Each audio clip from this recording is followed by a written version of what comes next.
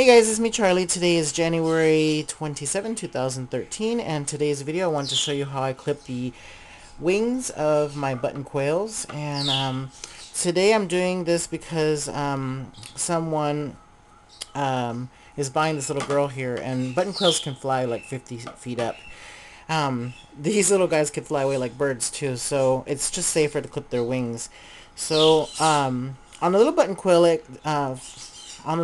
quail, they have these flight feathers right here, but they also have these little feathers right here that covers the rest of the feathers.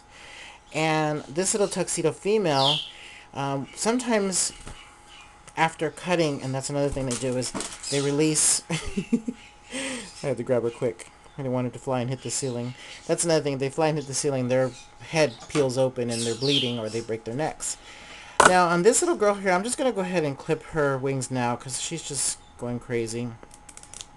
Now, the thing about clipping your quail's flight feathers is if they continue to fly, then these will need to be trimmed as well. But there's also these little teeny tiny feathers right here that cover the flight feathers. I don't want to get too close to that because then you'll end up getting too close to their flesh. So now let me do the other side. Now I don't do the one clipping thing. I've never liked that.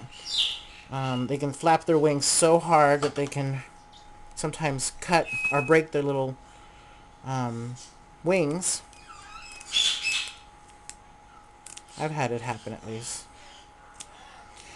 And for any reason that she continues to fly with those flight feathers, you can go ahead and continue to trim a little bit here. Because when she folds them back, see, they're still going to be hidden.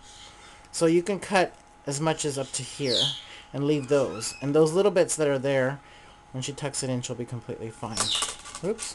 Another thing that button quails like to do is they have this thing where they can slip out of your hands very quickly because predators will grab them and they'll rip their own feathers out. And that's just their way of getting away. So these little guys are scary.